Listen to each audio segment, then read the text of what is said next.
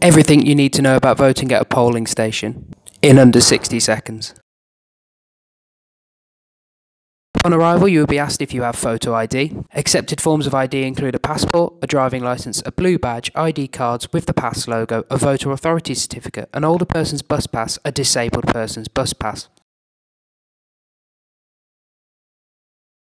The poll clerk will ask for your name.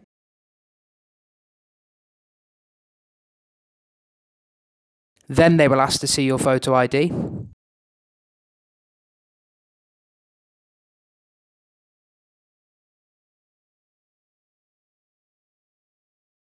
Then you'll be handed a ballot paper and directed to a booth.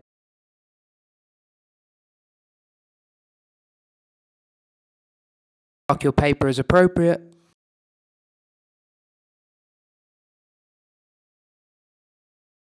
Then just pop the paper in the ballot box and you're all done.